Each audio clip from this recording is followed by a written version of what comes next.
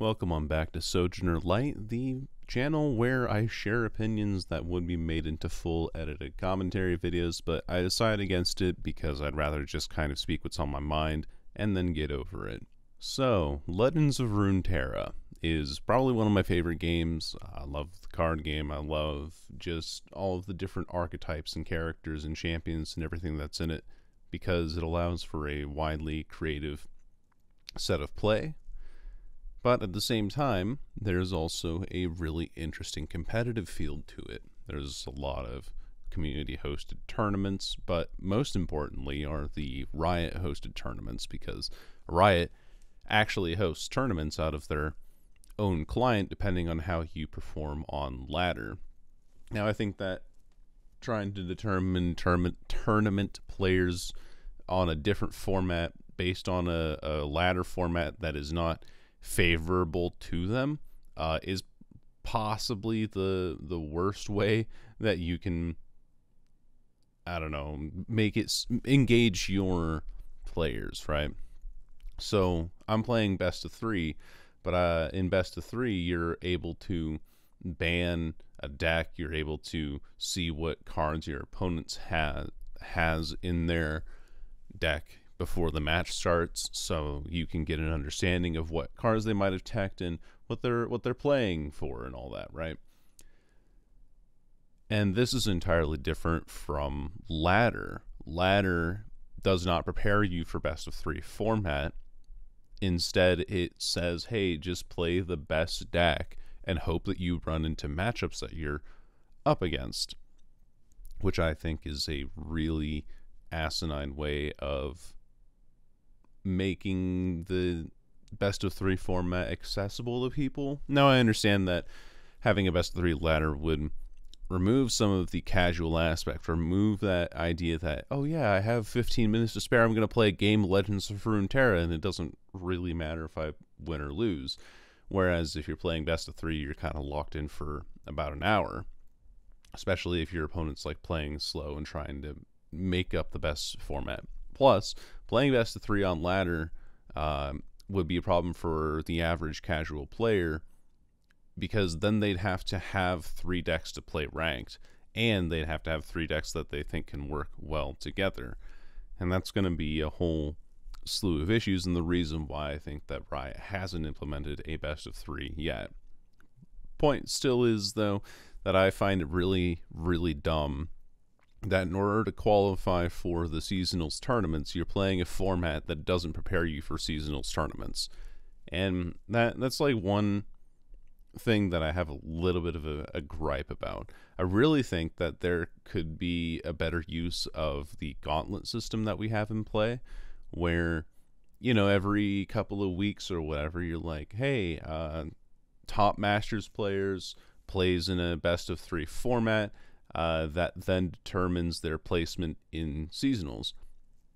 And from there, you have all these mini tournaments that occur over a season's runtime that prepares these players for a competitive aspect and gives them more competitive gameplay time, instead of trying to be like, man, am I going against, well, this video is going to date itself, but am I going to go against Seraphine today, or am I going to go against Vayne today, or, you know, what other top meta deck am I going to be playing against in this game that I'll probably ban in a tournament anyway. You know, it's not, it doesn't make any sense. But what also doesn't make any sense is how they've been handling their Worlds announcements. So for myself, I have an interest in casting and spectating competitive sports and esports to an extent, right?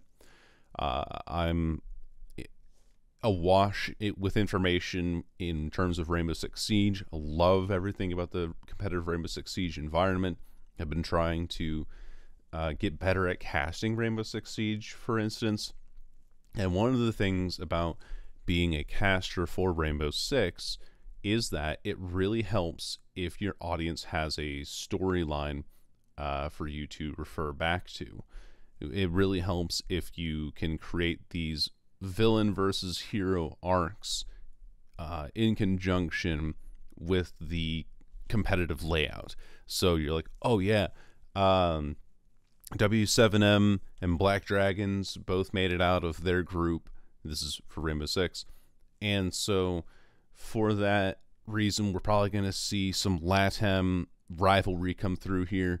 Black Dragons, fourth place in their region, didn't really do a whole lot they actually only qualified to the Copa Elite 6 and eventually to this major at the end of November by a difference of 9 rounds. It wasn't that they won it off of points. They were tied on points with another team, Furia, in the Brazil series, and lost and won it off of round differential.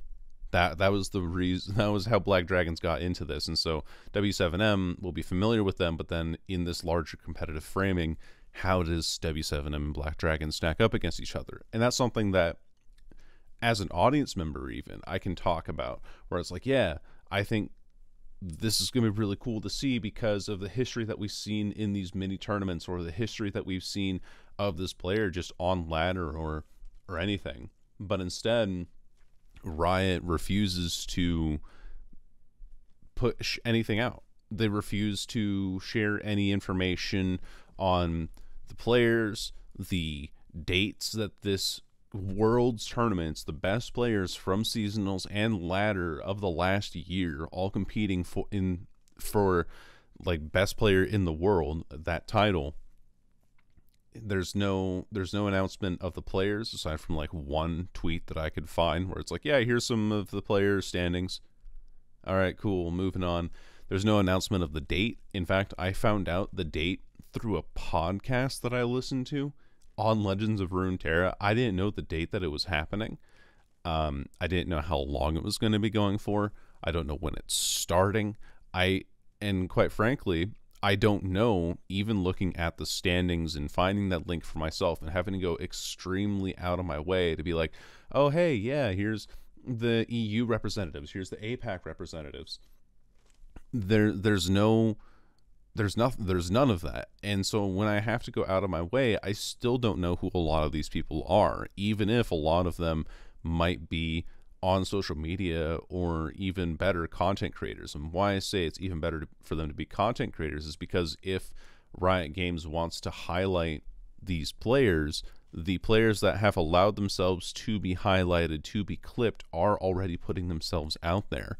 Legends of Runeterra also has accounts for different languages of their game, or for the different nation representatives of their game, right?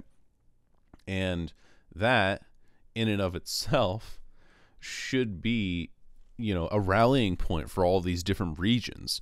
It should be, hey, here's the English side of things. Here are some Canadian and American players. Oh, you're over on the EU side? Great. Here's like some players from Germany. Here's some players from these regions. And when they're content creators, you can then share clips of like, hey, here's like what they've been doing in ranked lately, or a preferred play style that we noticed that they have. Like, I don't know if Ice-T is in it, but Sparkling Ice-T, the commentator, content creator, all of the above, whatever you want to call him, he loves his Scargrounds deck. And so maybe what if we see, if Ice-T was in Worlds, I haven't seen the roster in a while, so I can't remember if he is in or not, but Ice-T, what if he brings the Scargrounds deck to the Worlds tournament? Wouldn't that be interesting? Because then it's like, oh yeah, this is one of Ice-T's staples.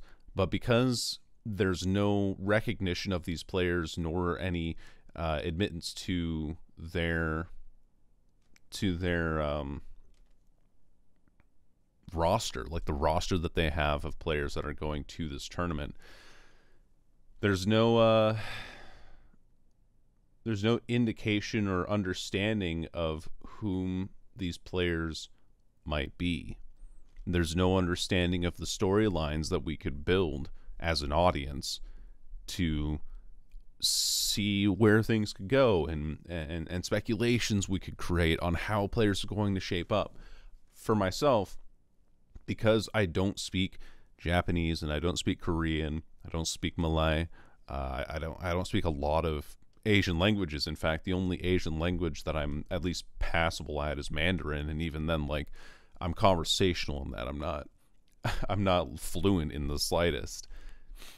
And I don't have a frame of reference for a lot of the players from these APAC regions, because the times that the seasonal tournaments are streamed at are inconvenient for me for APAC.